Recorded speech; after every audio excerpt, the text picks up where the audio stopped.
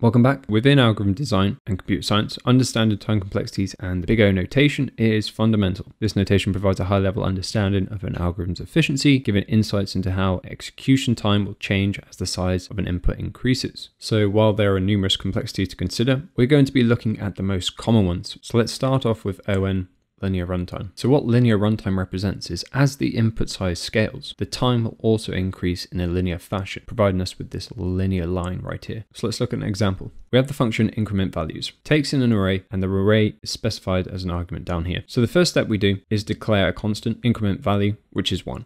This is going to be constant time, because an integer in JavaScript is usually 64 bits or 8 bytes of memory, therefore it's negligible. Then all we do is loop through the array. We're looping through each value within this array, and then we're updating each value within the array by 1.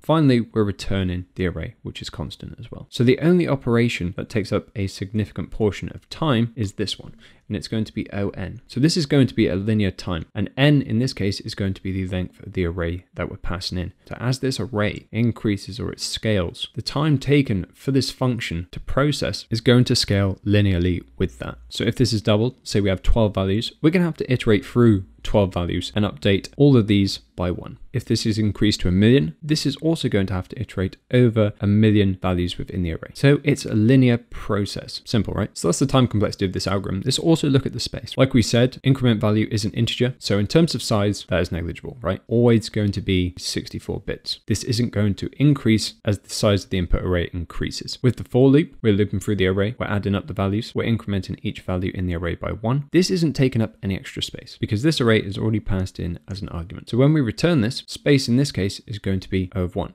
Constant. It doesn't increase when the input size is increased. So to conclude, for this algorithm, time complexity is ON and space complexity is O1, which we're going to look into now. So here is O1. This is what we call constant time, because as the input size increases, the time taken for an algorithm does not increase, so it does not scale with the input size. So it is said to be constant. So let's look at some of the most common runtimes that are constant. So the first one we're going to look at is let x equal 5. So we're declaring a variable here. Now, if we have an algorithm and within this algorithm, we declare a variable, this is always going to remain constant. We know every time the function runs, this assignment occurs once. So this is O1. Another one, say we have an array and we access a value within that array. Now we will go into more depth into arrays in the coming videos, but accessing a value within an array at a particular index is also going to be constant time. And the reason for this is accessing an array by an index is a direct memory access. So what I mean by that is we can access any value within this array by its index because this is stored in space as a contiguous array. So each one of these integers are stored next to each other in memory. So very fast, very optimal. This is constant time. Another constant operation is simple arithmetic. Anything that includes multiplication, addition, division are constant operations because they don't depend on any input size. O1. Logging out information is also considered O1 because the time it takes to print a static message doesn't change. O1. Let's say we have an object containing name and age properties, and then person name is equal to object, and we are just going to access the property of name. Well, accessing a property in an object using a key is a direct memory access and doesn't depend on the size of the object. So this is also constant. If we have a function return constant and we return 42, then we call this function return constant and pass this into a variable. This is also considered O1, right? Because again, nothing here scales as an input increases, right? We are only returning an integer. Lastly, say we have a loop where we're looping from I is equal to 0, I is less than 5, increment I, and we just log out I. Now you might think because this is a loop, this will be ON, so it'll be linear operation. But because we are looping through a fixed number of times, this will always be the same. So we are always, no matter what, going to be looping through this 5 times. So that can be considered constant. Next up is log n time complexity. So say we have the question, find target t within the sorted array. So we have a target which is equal to 1. We have this array. We can see that 1 is at index of 0 and we need to return the index. Now, a simple approach to solving this problem would be to iterate through using some kind of for loop, all the values, and once we find our target, we can return its index. But the problem with that is say 1 was at the end here. We'd have to iterate through all of these values in order to return 1. And that would be O of n, where n is the length of the input array. So like we said before, this is going to be scaling in a linear fashion. So as this input size increases, so say it's times by 1,000 and 1 is at the end of that array, the time taken to perform the operation and return the index is going to increase linearly with the size of the input. So we need a more optimal solution. And what we can do is, because this array is sorted, is we can use something called binary search. And what binary search does is it splits this array in half. So we're going to take a left pointer, a right pointer, and the mid. Let me write this down. Left, right, and mid. Now, what we're going to check, and this can only be carried out when the array is sorted, we're going to check if the value at mid is greater than the target. We can see that it's 4, so it is greater than target. So what we're going to do is we're going to move right to mid -1. So right's going to move here, mid is now going to be updated to here, and then we're going to repeat the process. So we can see that mid is still greater than the target. So at this point, we can say right is mid -1. And as long as left is less than right, we can carry out these processes. But now left and right are at the same point, there is no need for mid. We can just return the index now. So let's break down the time complexity. We start off with n values, right? So this is equal to 8 elements. Then we split it in half and we have 4 elements, then 2, and then we finish off with our value. N is equal to 8 here, then we go down to 4, then 2, then n is equal to 1. So how many times have we divided 8 by 2 in order to get to 1? Well, that's 1, 2, 3. So we divided 8 by 2 3 times in order to get to 1. And this can be expressed by log base 2 of n is equal to x. So we have log 2, n in this case is the number of elements, which is 8, and we have divided 8 by 2 3 times in total to get the value of 1. 2 is the base, so it's the value we're dividing 8 by in order to reach 1, and 3 is the number of times we divide by in order to get to 1. And because we're using big O notation, we can drop this constant. So we're left with log of 8, which can be simplified to log of n. So let's quickly look at the code of the binary search so you can understand exactly how this was formed. So we have 2 parameters within this binary search function. We have array and target. We initialize 2 pointers. So we have the left point, which is initially set at index of 0, and we have the right pointer, which is set at the last value within the array. Then we have this condition. So our left is less than or equal to right. We're going to carry out this logic. So we calculate the mid, then we check if the value at mid is equal to the target. If it is, we have found the value. So we can return the index, which is mid. If array at mid is less than the target, well, we need to update left, and left is going to be mid +1. So we remove half of the search criteria. We remove half of the array. Otherwise, we do the opposite and we update right to mid -1, again, removing half of the array. And here we are just returning -1. In the case that the target value is not found within the sorted array, we are going to return -1. So that's O log n. Let's now move our focus to n log n. Through the function kth largest element, which takes in an array and the value of k. And all we need to return is kth largest value. So it's going to be the second largest value within this array. So we can see from looking at this that it's going to be 29. Firstly, we've sorted the array in descending order. Then we're just accessing k-1 because with 0 indexed here, we're accessing this element within the array. So let's break down the time complexity of this. Firstly, let's look at the return statement. We are returning a value within the array, which we're accessing via its index. And we know that accessing a value within an array by its index is considered O1 because this is stored as a contiguous block of elements. So very fast. The tricky part is this sort here. This sort is considered to be n times log n complexity. Now, why is this? Well, let's break it down. So in JavaScript, the sort method is not guaranteed to be stable, but it's said to use a variation of timSort. Now, timSort uses the divide and conquer approach similar to merge sort. So let's break this down step by step. So initially we have the array.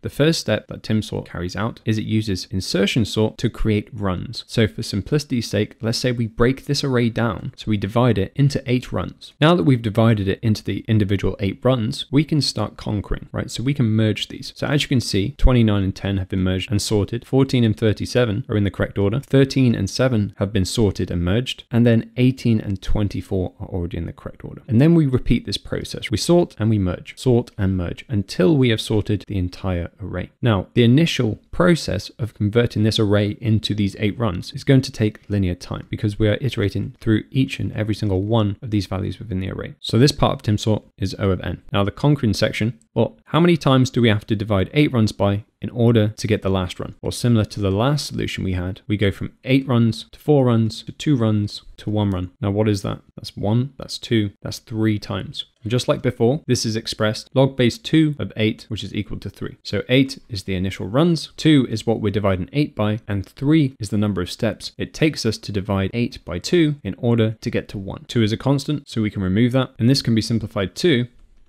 log n, leaving us with the time complexity of n log n. Next up on the list of time complexities to look at is O(n)², the quadratic time complexity. So let's break down this algorithm. This is bubble sort again. Now we've already looked at this, but let's look at the code. So bubble sort is passed in the argument containing this array. Now what we do within the algorithm is we loop through from the first position, we loop through the nums array, and we're only going to the last element -1. And the reason for that is the next for loop is going to be going up to the last value. So we're always taking adjacent values. And then if nums at j is greater than nums at j plus 1, so adjacent values, then we're going to use array destruction to flip these values. And finally, we're going to return nums. Now, what is the time complexity of this? Well, let's break it down. The first for loop is iterating through nums. So we know that as nums increases, the time taken to complete this for loop is also going to increase. So that is going to be linear O(n). Now, here's the tricky part. We have another for loop within this for loop. So for each value that this for loop reaches, we have to carry out the full iteration of nums through this for loop.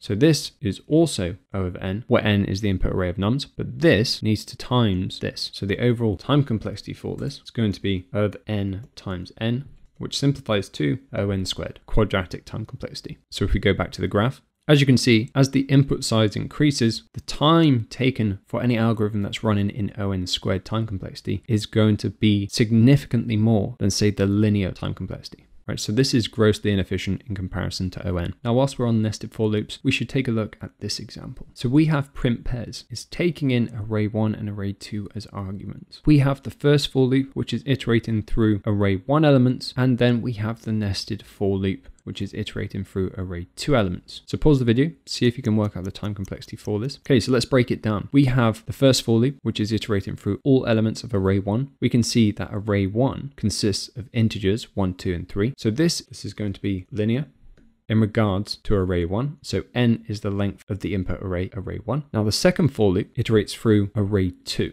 And it does this for each value within array 1. So this is a linear process, but it's going to be O of m time complexity, where m is the length of array 2. So the overall time complexity here is going to be O of n times m. So it's not O(n)² in this case, because we have two separate arrays that we are looping through.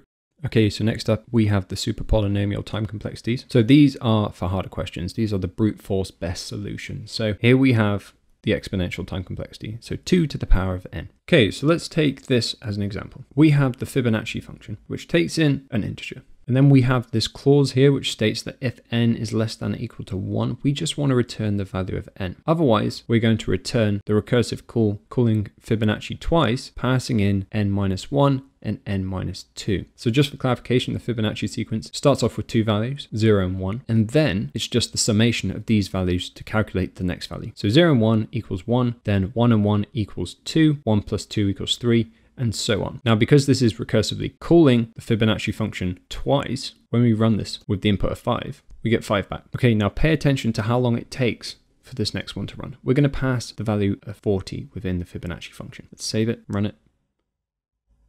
Now, as you can see, there was a huge pause there before returning us the answer. And the reason for that is because the time complexity of this is exponential. Now, let's break down what I mean by that. So for each Fibonacci function, when we're calculating the nth Fibonacci number, makes two recursive calls. So we call 4 and we call 3. And then both of these make two recursive calls, and so on and so forth. So for each call, it makes two more calls for itself, n-1, n-2. And as a result, the number of calls grow exponentially with n. Specifically, it grows in the manner that's proportional to 2 to the power of n, where 2, in this instance, is the number of branches at each stage, and n is considered the height of the tree. So for the Fibonacci to be calculated with the input value of 5, it would be 2 to the power of 5 recursive function calls. Now say we did Fibonacci 35, that is going to be 2 to the power of 35 function calls. So as you can see, the time complexity is going to grow exponentially. It's going to be a huge difference when the input size increases for the function. So it's important to note that this is not an efficient way to computate Fibonacci numbers due to the repeated calculations. So for example, we have Fibonacci 3 being counted here and here, we have 2 being counted here, here, here, and we have 1 being calculated in multiple locations. A more efficient approach would be to use dynamic programming techniques such as bottom-up computation or memoization. which can reduce this time complexity to a polynomial runtime of on, but we'll go into that later on in the course. Now, decision trees could become even larger. Take, for example, this recursive solution. So we have the for branch function, which again is having this break clause. So we are making 4 recursive calls per function, and calling it with 3 is going to result in 4 to the power 3, which is equal to 64 calls to the function, giving us an overall time complexity 4 to the power of n, which is huge. So please bear in mind that when you're using recursion, use it as efficiently as possible. And the last time complexity we are going to be considering is n factorial. So here we have generate permutation, which takes in a string. And all this function is doing is generating all the permutations of this string. So let me run this to show you what I mean. So as you can see, we've run this and we've calculated all the permutations of said string. So let's break down how this is being calculated. So looking at the decision tree of generating permutations, at the first stage, we have 3 characters to choose from. So there are 3 potential choices. So we can choose A, we can choose B, or we can choose the character C. Then at the next stage, there are 2 options to choose from, B or C. And lastly, there is 1 option to choose from, whether it's C or B. And then we're left with the permutations. So we have n options at this stage, n-1, n-2. So 3 options to begin with, then 2 options, then 1 option. And this can be simplified to 3 factorial, right? Because n times n-1 times n-2 all the way to 1 equates to n factorial, which leads to this hefty factorial growth. Okay, so now that we've discussed some of the most common time complexities and how they are broken down, let's look at simplifying big O notation. So the first point is coefficients do not matter. So take, for example, O to n. As we scale our algorithm, this coefficient here, this 2, is going to become less and less significant. So this can be simplified to on. It's the same with 6n.